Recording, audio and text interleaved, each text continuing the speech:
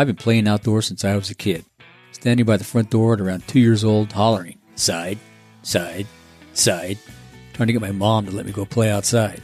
Now, after 30 plus years working in the outdoor business, I'm dropping insider conversations every week with the brand leaders, guides, marketers, CEOs, and others to make the outdoor industry a trillion-dollar juggernaut that drives product innovation, revenue, and public policy for everything outdoors. I'm Rick Sayes. Welcome to the Outdoor Biz Podcast. Hey everyone, welcome to episode 433 of the Outdoor Biz Podcast with outdoor writer and podcaster Meg Carney. Meg is an outdoor and environmental writer with a passion for environmental advocacy. She primarily covers topics within the outdoor industry ranging from the best new products and greenwashing to scientific cover-ups of hazardous chemicals. And if you're not listening to her series on forever chemicals released on March 4th, get on that. It's a must listen. Meg is dropping new episodes of that series every Monday through April. Welcome to the show, Meg. Hi, thanks for having me. Yeah, great to talk to another podcaster. I always enjoy that. I always learn some new tips, and it's always fun. Absolutely. So tell us how you became an outdoor lover and environmentalist. Well, I think it happened like it did for most people, kind of as a kid. I spent a lot of time outside, but I guess the unique thing about my upbringing is my grandfather was a conservationist, and we lived with him on his 400-acre farm on the prairie in Minnesota for a lot of my childhood. And so a lot of time I was allowed to just kind of like free roam around the farm. And also my grandpa was obviously really big into environmentalism and conservation and sportsmanship and stuff. And so I learned a lot of things from him and just kind of like how to interact with the environment and why it's important to have it be like a part of your life and like respecting the animals and the plants and everything that they have to offer. Yeah. And I would say like my parents kind of like continued to encourage that behavior because they would always, I don't remember what they're called, but they're like the Nat Geo kids and the Jane Goodall kids books and all that stuff. So they were like, obviously this is an interest of hers. And so they kind of helped move the needle in terms of environmentalism and a growing interest in conservation and ecology. And then as an adult, I just continued that interest. It was just a part of everything that I did. And it started when I was little. That's like a master's degree in environmentalism with the grandfather and parents like that. I'll bet that must have been fantastic. And as a kid, you get to play in the dirt and get all the bugs and all the things you want to do anyway, right? Oh, absolutely. Yeah. And the farm that my brother and I spent a lot of time on when we were kids is really nice because there were like a couple of fields that people would think of a traditional like tilled farm, but most of it is an easement for conservation. And so it's just like wild prairie, and there's a stream that runs through it. So there's tons of wildlife. Like depending on the time of year, you'll see turkeys or white-tailed deer, like fox, beavers, really anything. God, it's amazing. Yeah, growing up in the wilderness, that's fantastic. What did he do for work? What do I do? No, what did your grandfather do for work? Oh, he was a farmer and conservationist. Okay, so that was his job. So yeah, perfect. Yeah. Wow, very cool. Mm-hmm. And how did you become a writer? That also started pretty young. So when we moved off of the farm, my parents opened a bookstore that was connected to our house. So when I wasn't playing outside, I was kind of surrounded by books and writing. And both my parents are pretty like artistic and proficient writers in different capacities.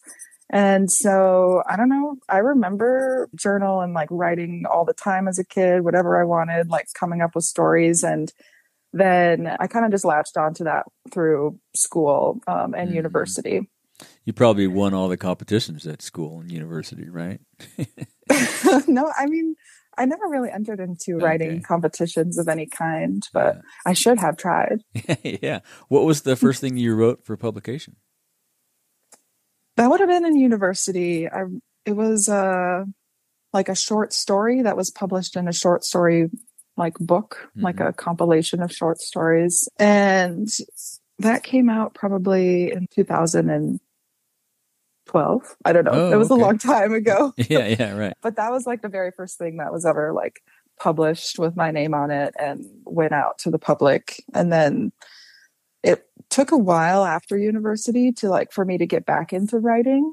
I took kind of a break to pursue other things like guiding and outdoor activities and things like that. And then I realized that I missed writing. And so I kind of got back into it and then started freelance writing. And I don't remember the first article that was published at all. I don't even remember what it was about. There's so many, right? Yeah. It was probably for a really like small unknown website because you have to build up your portfolio somehow, you know? Right. Yeah. Write a bunch of stuff. So tell us about your first book, Outdoor Minimalist, Waste Less, Hiking, Camping, and Backpacking. That sounds pretty cool. What was the inspiration for that? Yeah, so it kind of has a lot to do with my background. Like I explained, like the way that I grew up and the things that influenced me as a child. But also I worked in the outdoor industry for all through university and then after university in multiple capacities, like largely in the rock climbing industry, but outside of that as well. And as I got more into outdoor sports as an adult and worked and saw things happening in the industry, I just kind of felt like there was a lot of waste happening. Yeah, somebody needs to show these people something. I can relate to that. Yeah, absolutely. And I wanted to find a way to kind of like merge those interests of like outdoor recreation and environmentalism, conservation, those types of things. And so this was an idea that actually, so the book is published through Roman and Littlefield, which owns Falcon Guides. So if you get like those yellow and black hiking books, that's Falcon Guides. And they were looking for someone to write a zero waste backpacking guide. And I didn't really love that idea because zero waste, first of all, I'm not zero waste. So I was like, I don't think I can write a guide on how to be zero waste when I'm not zero waste. That seems wrong. And so I pitched this idea instead, and they really liked it. They felt like it was more approachable and could apply to a wider audience. So that's kind of like where the inspiration for that came. It was not my like first idea for a book. Like when I talked to Falcon Guides about it, I was actually writing a different book that I still haven't finished. And I was like, well, I guess I'll roll with this one and see what happens. Give them what they want first and then give them what you have. Yeah, because I hadn't published a book yet. And so it seemed like a good opportunity to get my first book published through a publisher under my belt and learn that process and what it all meant. And I don't know, it's been good so far. And can you share with us the book you're working on, or is that still under wraps? Oh, I don't know if I'm going to finish it anymore, so I probably won't. Yeah. Okay, what was the topic? The topic was actually speciesism, which is, I'm vegan. So speciesism is basically the way that we view different species of animals, where like we'll put one on a pedestal and not the other one. So kind of the best comparison is like dogs and pigs. Like we treat dogs as if they are human children, and then pigs, we kind of just, we treat them like livestock because that's what they are to us. And even though they have a similar level of intelligence and all of this stuff. So it was about that, but it was more of a fictional narrative. Interesting. Sounds like an interesting book. I was thinking dogs and snails. There's a lot of snails in my yard. I don't know why, but snails. As a kid, snails. These little tiny snails. They were about maybe an inch big. They had a little shell on them, and they'd just be cold, wet weather, and they'd be everywhere all of a sudden. It's like, where are these guys coming from? It's weird. Yeah, I love snails. They're so beautiful. Yeah, they had a pretty shell, but as a kid, we used to play with them. We'd pick them up and put them on the side of the wall and watch them stick and crawl up the wall or whatever. But I'll have to look into that, figure out why they were there. That's weird. So you did the writing. What inspired the Outdoor Minimalist podcast? Yeah, so kind of a natural progression, obviously. It feels natural in retrospect, but it wasn't for me personally. So I wrote Outdoor Minimalist kind of during the height of COVID, and it was actually really perfect timing for me because I had moved back to Minnesota and was really isolated, and I had a lot of time. Like I didn't have a community or anything, so it was good to focus on writing. But then when the writing was done, I was like, COVID was over and I started traveling more again. And I was like, well, what am I supposed to do with all this time? Right. I was like, I could work on other writing projects, but I also should probably market the book. And like, working with a publisher was really beneficial in a lot of ways, but also it's somewhat limiting. So like the topic of the book is very tailored to consumers, like a consumer handbook. Yep. This is the things you should look for, how to avoid greenwashing, etc.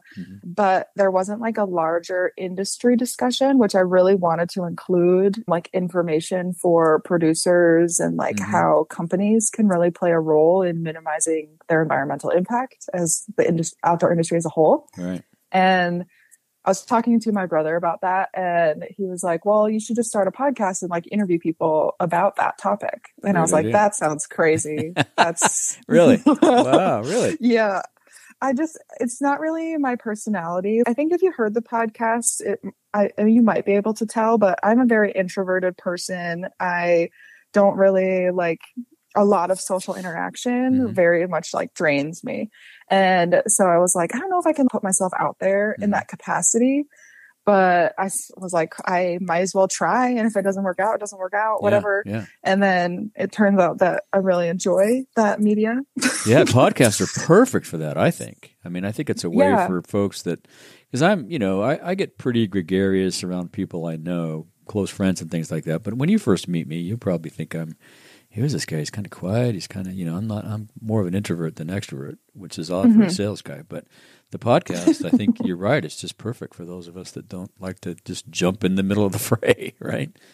Yeah, absolutely. It's kind of structured and planned in some capacity. And it also allowed me to expand on the ideas that I really wanted to share, but wasn't really allowed to expand on in the book. Right. And also as a bit of an accessibility piece. So like for folks that don't really like reading or they have dyslexia or something like that, like this was a way that they could like access that information without having to read it.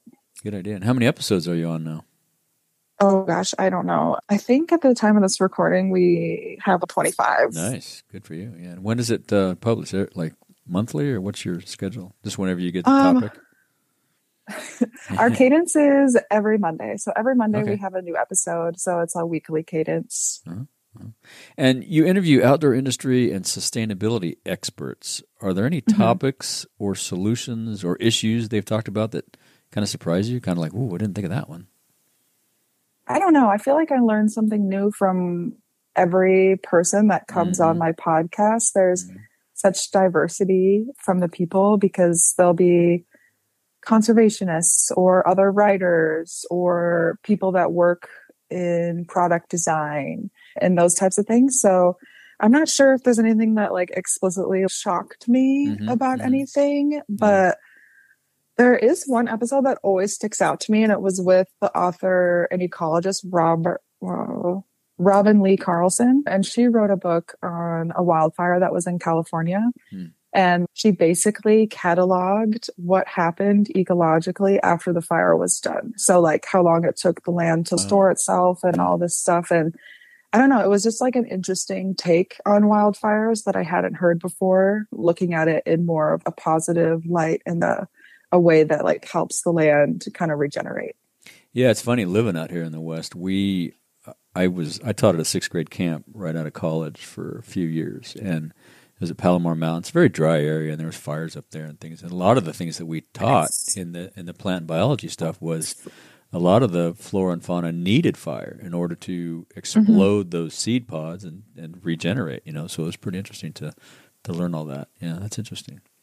Anything else you've learned that you were surprised at, or?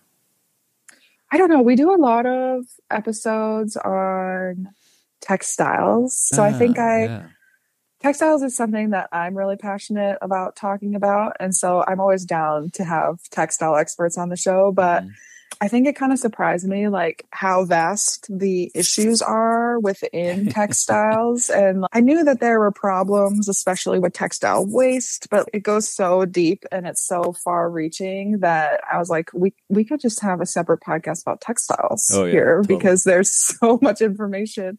And it's interesting because like the listener feedback that I get, a lot of people are really surprised by the textile topics and like the impacts that textiles have and like how complicated it is to actually find ethically sourced materials and ethically produced materials. If we're not even talking about the environmental impact, we're just talking about the ethics. Yeah, it's amazing. The complications are just like kind of amazing and can be disheartening. But a lot of those people present solutions as well, which is kind of the goal of the show, is to kind of be a resource for people in the industry, but also general consumers. So it's not just doom and gloom. It's kind of shocking. I talked to Joe DiGirolamo from Thermore just yesterday. We did a podcast for my show, and he was talking about the forever chemicals, which we'll get to in a minute with you. But it's just, having been on the manufacturing, product development, product design side in the industry, and been over to Asia and seen those big circular swirling pools of just plastic. It's like, oh my God, we got to fix this, and there are some solutions, but man, it's pretty incredible, as I'm sure. So you recently published your second podcast, Forever Chemicals. Tell us a little bit about that. I bet you have learned a ton that you may not have wanted to know. Yeah, I would say there's a lot of information I discovered that I was like, wow, it would have been nice to never have learned that. But yeah, but that's the only way you can do anything about it, is learn about it. That's true. Absolutely. Yeah. And that one came about because, for people who don't know, forever chemicals are the chemical class PFAS, PFAS, which is per and polyfluoroalkyl substances. Thanks for clarifying that. And they're called forever chemicals because they last forever. They have the strongest carbon-fluorine bond, or like bond of any kind, in organic chemistry. And so they are extremely durable, which is why they're widely used for things like water repellency in raincoats, or most famously, for insulation, but most famously for Teflon pans. Yeah. And I learned about them because of Teflon pans, actually. There was a documentary called The Devil We Know that kind of follows the story of this farmer and lawyer that basically discovered the pollution that the big DuPont factory in West Virginia was putting out in the 2000s. And they also made it into a movie, Dark Waters, like a reenactment kind of movie. And so I learned about it through there in 2018 or 2019, but then going to like the outdoor retail show and like other conferences for the outdoor industry, it started to become like a really big topic of conversation. Like, how do we phase out PFAS? Like, how do we do that in production? And I was like, wow, this is interesting, because I didn't think about the impact it really had on the outdoor industry until I started hearing about it more. All the products, exactly. Almost everything. Yeah. And so then I started looking into it, and I was like, okay, this is an interesting topic, and I would love to share more about it, like specific to the outdoor industry, and kind of like how in 2025, all of these regulations are really going to shift not only the performance of our apparel, but also like how industries are handling these types of toxic chemicals. So that was kind of like the goal of the show. But I ended up interviewing different chemists and environmental epidemiologists and producers in the outdoor industry, advocacy organizations, and a variety of people to kind of like put the Forever Chemicals show together. So it's more of like a documentary style. Oh, cool. But yeah, it's such a complicated issue. It is. It's only 10 episodes, but I feel like it could have gone on forever. Oh, you could keep going. Yeah. I mean, you could, it's never ending. I mean, there's so many different angles. It'd be good. I'll connect you with Joe. I learned so much just talking to him about Thermore and all the things they're doing. And it's just, it's kind of scary. And it's kind of like, you think about, kids and young people. It's like, man, you just want to give them a big hug and say, I'm sorry, but because they're not going away anytime soon. Yeah. The forever chemicals I think can be kind of like daunting and scary to some people, because they are really far reaching. They've polluted the entire planet. Right. Like albatrosses in the middle of the Pacific have it, polar bears on the northern spans, they have it in their blood. Every human being has PFAS in their blood, because it has gotten into everything, the water, the soil, our products. Yep. Not to freak anyone out. But. Well, to think as a kid that, when I was running around the neighborhood playing kickball and whatnot, we used to drink out of the gutter. You just wonder, oh my God, what was that all about? But anyway, it's you can't dwell on it. It is pretty depressing. But I think the good news is we acknowledged it, we've recognized it, and that's the only way to solve it is get your hands dirty and figure it out. So yeah, it is really nice to see that the regulations are really like pushing changes in terms of like uses of harmful chemicals. I wish that it wouldn't have taken regulation and like laws being put into place for that to be it, because the science has existed for a long time. But sometimes certain companies need an extra push. And I guess if people want to know who those companies are, they could listen to the podcast. Yeah, definitely. We'll link to that. Yeah, I'll definitely listen to that too. Yeah. It's the only way you can solve it. And there's some also some new products being made that are, less intrusive on the environment. So look for those brands too. And there's been companies around for ages, like Nick Wax. Right. They're a really big company for aftercare, and they've entered the like larger industrial market because of these changes. Really, is because companies were looking for alternatives, and Nick Wax is, hey, I've always been here. Yeah, right. From day one. Yeah, that's true. Yeah. Hey, would you kayak more if your boat fit easily in the trunk of your car or the back of your car? No roof rack needed? No, seriously. I'm guessing you'll paddle more if you don't have to go through the process. Move the car, get the ladder, remove the kayak from the racks in the garage, put the racks on the car, load the kayak, then do it all over again when you get to the water. Get the step stool, unload the kayak. You know the drill. Oru Kayaks to the rescue. They have transformed the way we connect to the outdoors. Oru kayaks are lightweight and incredibly strong. They fold down to fit in most cars. Oru's innovative origami-inspired living hinge lets you assemble them in about 1 minute, and they're designed for versatility, able to handle calm lakes, rivers with mild currents, and even coastal waters with ease. And Oru is offering Outdoor Biz listeners a great deal. Go to orukayak.com and use code ODBIZORU15, that's ODBIZORU15, and get 15% off your new kayak today. That's ODBIZORU15. And that code is good until July 31st. Get on it. Then send us pictures of your first adventure. Now let's get back to the show. Let's talk about some fun stuff for a change. You spent some time living the nomadic lifestyle. What was your vehicle you were living out of? Oh, man. So actually, most of my 20s, I did live in a vehicle. So I've lived in a variety of vehicles. I've lived in like a Jeep, a small SUV, different types of vans. But most recently, I have a Ford Transit Connect. Oh, cool. And so like my most recent trip, I guess, was like about 5 months. And I lived in that van and went out to the eastern part of the United States because a lot of my car living before that was spent out west because of rock climbing. And I was like, I've never really gone out east like too much. Like I've been to New York City and I don't know, like a couple places out east, but I hadn't really explored or experienced the outdoor spaces there. And so that was kind of like my motivation. I was like, okay, the West is really cool, but let's see what the East has to offer. Yeah.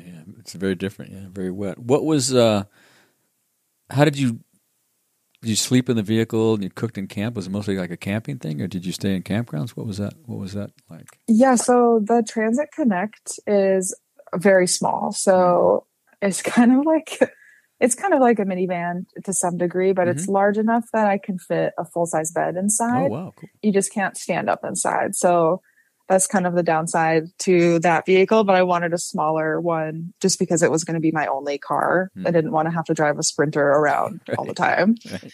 And so I could sleep in the vehicle and I had tons of storage and stuff, but I did have to cook outside of the vehicle, which I went to New England in December. So I don't know why I did that, but that's just the way that the timing worked out. Hey, good experience though.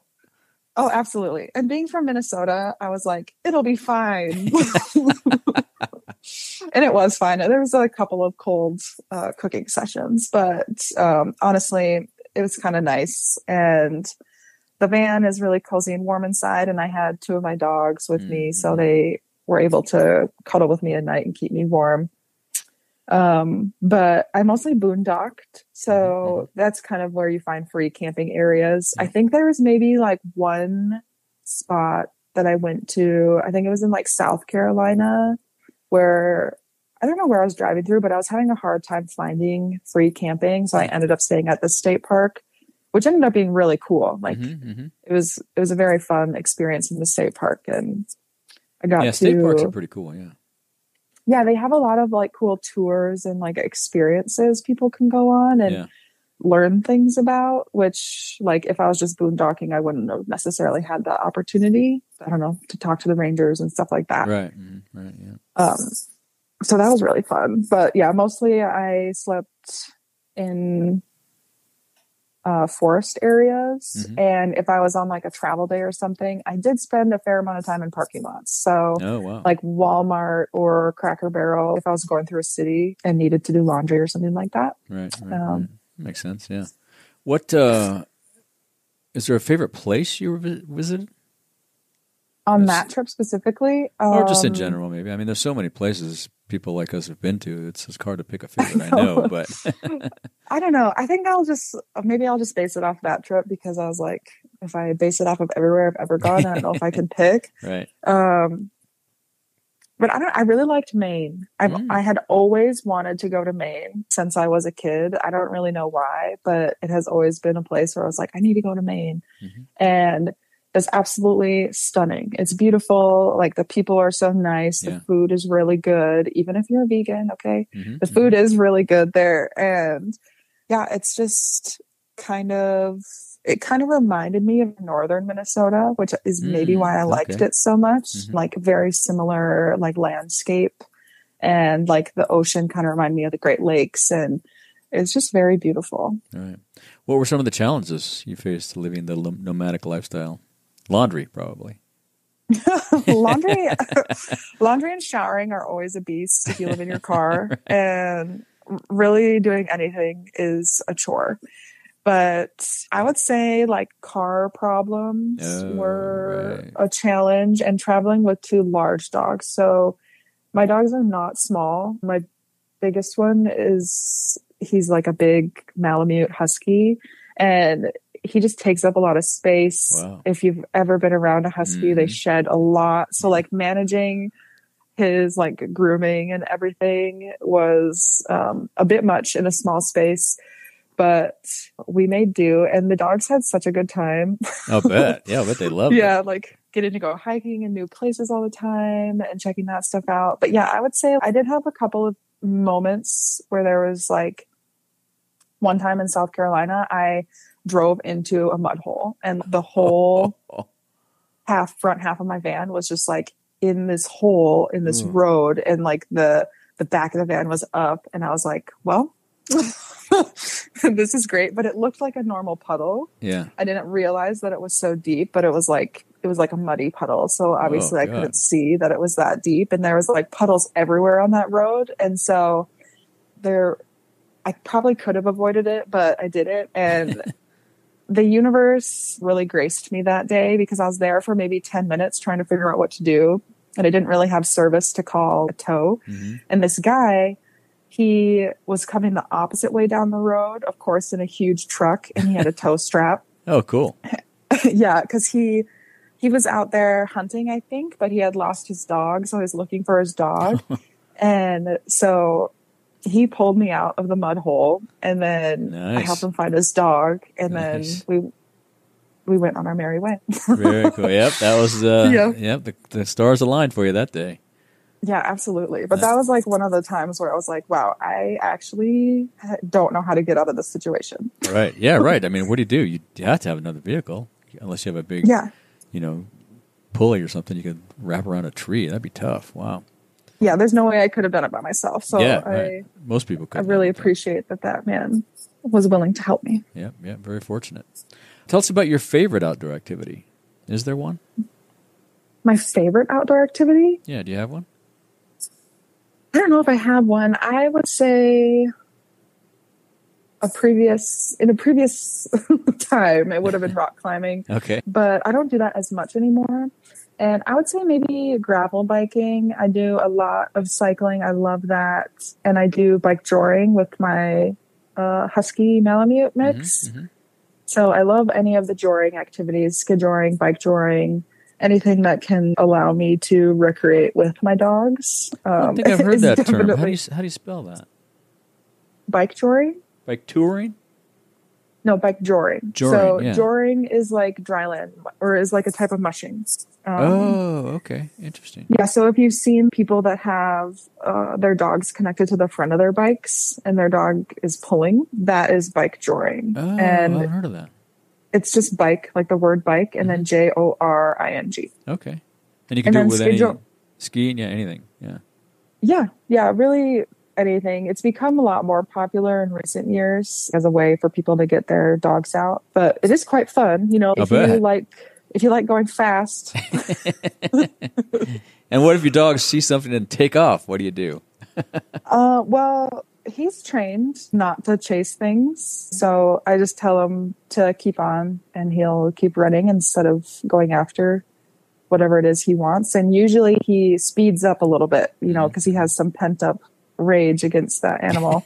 And he just channels it into his pulling. Yeah, but I didn't just throw him onto the bike. There was definitely a lot of training involved to ensure we were safe. And the poor little rabbit he's chasing is going, "Guy, you just met me. Wait, what did I do?" He's chasing him down the trail. Yeah. I'm going to change this next question. I forgot to change it before I sent it to you, I think. So do you have any suggestions or advice for folks that want to minimize their impact maybe in their daily life? Yeah. Their daily life. I mean, I'm going to assume it's mostly like outdoor recreation folks listening to this. This is a definitely, very traditional outdoor audience for sure. Yeah. Awesome. Yeah. So I would say like mindful consumption is a really big one for outdoor sports and activities. Like, because depending on the sport, there can be kind of like an elitist vibe going on.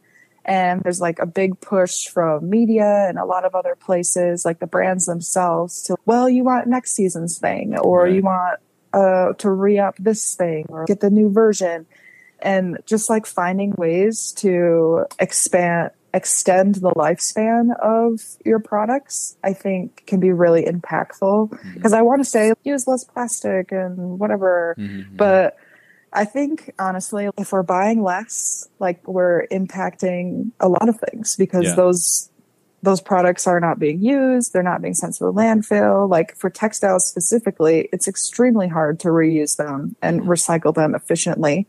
And so if we buy an article of clothing, like maybe new ski pants or a ski jacket or something, like how can we make that last most of our life, And maybe that means that, you need to reapply a waterproofing agent to the outside of your rain jacket.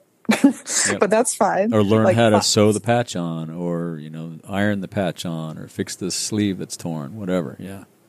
Yeah, absolutely. And I love patches on clothing. I think it adds a lot of character. That's and right. it is, it's kind of fun, like sometimes like something happens, like you damage your pants or your coat or your backpack, and it's kind of like a memory. Yeah. So I think mindful consumption is a big one. If we can refuse to buy items, rethink how we buy items, it's really important. And to start with what you have, if you are starting a new activity, finding ways to, use the things you already own, or find people you can borrow them from. Or if you don't know anyone, you can always rent them. Yep. And kind of like wait to invest in something, because sometimes there's been activities where I was like, I kind of want to try that, but I didn't super love it. So I'm glad I didn't invest in all of that equipment. Plus, that stuff's expensive these days, Yeah. Oh, yeah. It's bound to save you money. Exactly. That's right, yeah. So this next question is kind of, I'm going to change it. What is your favorite piece of outdoor gear under $100? But let's talk about maybe a piece of gear that you spent under $100, but you only have had to buy it once, or you maybe buy two of them over the course of it. It's lasted you a long time. It's durable. You don't have to, buy over the course of your life 6 of them because they wear out or whatever. Is there anything like that you have that just you've had forever? Like knives come to mind for me, but. Yeah, there's several things that I have bought that I've had a really long time, but they're not under $100. So Okay, I that's all right. need I need to brainstorm a second. I think it's one that I guess I've bought in the last like 5 years, but I already can tell that it's going to last like the rest of my time outdoors. And it's actually a towel. It's the Lava Linens flax linen like travel towel. Okay. Uh-huh. Yeah, and all of the women that started that company, they're amazing and they know so much about textiles, but also like their towels are very convenient. They pack down small. They're like a little heavier than the microfiber towels that are common for backpacking. But I find these to be far more efficient, especially because I backpack or travel with my dogs. Like the smaller travel towel is like still absorbent enough for me to dry off like my largest dog. Wow. And that's a big deal to me because then I don't need to carry as many towels and stuff. And some of those big dogs can use 4 towels. They're huge. I know. Yeah. And like that was one of the bigger sellers for me. Like when I was using it, I was like, okay, these are actually way better than the microfiber towels that I had been using. Yeah. And they're made from like a more sustainable material. Like flax is similar to hemp in the fact that it's very regenerative to the earth, is a very renewable resource. And it's also like good for outdoor activities because I've noticed that if you're drying off or you have it on the ground and it gets dirt in it while it's wet, once it's dry, it just like shakes out. Like the fibers don't hold on to the dirt. So if you're on a longer trip, your towel's not getting as nasty. Exactly. Right. Exactly. Yeah. After a week, oh God, I got to throw this thing away. And I think some of their towels might be over $100, but like for their travel size towels, I'm pretty sure they're like $40 or $50 or something like that. So those are under $100. I'll have to link to that in the show notes. Lava Linens? Yeah, Lava Linens. Cool. They make some other products, I think. I should have them on the show too. It sounds like they have an interesting company. Oh yeah, you should talk to Mary. Mary or Caitlin, I can send them your info. Yeah, that'd be great. Thanks. Their info. But their story is really cool and they're very knowledgeable in the realm of textiles if you want to talk about that. Yeah, cool. Yeah, definitely. That'd be great. Yeah. I'm figuring since you're a writer and a podcaster, you're also a reader. Do you have a couple favorite books? Absolutely. I'm going to have to throw out a classic that most outdoor folks hopefully have read if you haven't, and I highly recommend it. And it's The Monkey Wrench Gang by Edward Abbey. That is, for me, that's the seminal book. I mean, if you haven't read that, get on that because, it's been one of my favorites since I was a teen, and it continues to be one of my favorites. There are other books that I enjoy as well, but I would say that one stands out as it's just kind of a classic. Yep. And it definitely influenced a lot of my viewpoints and thoughts. I know that Edward Abbey can be controversial, but yeah, he was a huge influence in my early life and like the things that I wanted to pursue, and like his form of activism, environmentalism, was very influential. Yeah, same. I got to meet him and Doug Peacock years ago. What? It was amazing. I was working at a 6th grade camp at Palomar Mountain. I had a couple friends that were way into the environment back then, and the early forming of the Earth First. And so we went to an Earth First rendezvous up in Idaho, middle of nowhere in Idaho, and it was just crazy. I mean, the Montana contingent was around the fire every night, smashed out of their brains, hollering, drunk and ignorant, and dancing around the fire. It's just wild stuff. But it's amazing what those folks did, to help protect and save a lot of environmental areas. Doug was on the show not too long ago, well, actually a while ago, and it's just fascinating to hear him talk about all the work that he does for grizzly bears. But yeah, that book really, I think, set a lot of people on that path or turned them towards that path because it's just a great story, Oh yeah, he's a great storyteller. Yeah. I mean, his other works are good as well, like Really Desert good. Solitaire, and even like his essays were interesting in how relevant they still are today. Yeah, because those things were written a long time ago, and a lot of the same issues are persisting, which is unfortunate, but it's kind of interesting the carryover into modern day. When you look at all the progress we have made, but then you look back and think, man, there's still so far to go. It's never It's never going to be fixed. So as we wrap up, is there anything else you'd like to say to our listeners or ask of our listeners? I don't know. I guess just try to be mindful when you're outdoors, when you're doing anything in your life, I guess. Mm-hmm. Everything that we do has an impact, whether it's on another human or on the environment around us. Mm-hmm. And so I think as much as we can, it's good to be mindful of how we're interacting, no matter the space we're in. Right. So we could have more of a positive impact than a negative one. That's good. And where can people find you if they'd like to follow up? Yeah, so I'd say we're most active on Instagram in terms of social media, and it's at outdoor.minimalist.book. Okay. And you can also learn more about both the Outdoor Minimalist Podcast and Forever Chemicals at theoutdoorminimalist.com. We're also on Facebook and TikTok, but I don't really post there very often because it's pretty noisy. To keep up with. Pretty noisy there, yeah. It's a lot to keep up with all the social media, like running everything. So definitely, if you want to stay up to date, the website and Instagram, you can subscribe to our weekly newsletter on the website as well, which is probably the best way to stay like up to date on all of our content. Oh, yes, we do have a YouTube channel. I forgot. Oh, cool. Right, And that one is also The Outdoor Minimalist on YouTube. Awesome. And we share all of our podcast episodes there and other information as well. So like some gear reviews, if you're interested in like how sustainable certain products are, or like general informational videos as well. Excellent. Well, we'll link to all that stuff in the show notes. Awesome. Well, it's been great talking to you. I appreciate you coming on the show, and I look forward to meeting you at a trade show or in a national park or somewhere someday. I'm sure our paths will cross one day. Definitely. Well, thanks, Meg. I appreciate it. Thanks for having me. Thank you for joining us on another episode of the Outdoor Biz Podcast. Be sure to visit our website, theoutdoorbizpodcast.com, where you'll find show notes with links to everything we talked about and more. Subscribe wherever you get your podcasts so you don't miss a single episode. And while you're at it, if you found value in this show, we'd appreciate a rating on iTunes, or spread the word and tell a friend. That would really help us out too. Be sure to tune in every week. And thanks again for listening to the Outdoor Biz Podcast with Rick Sayes.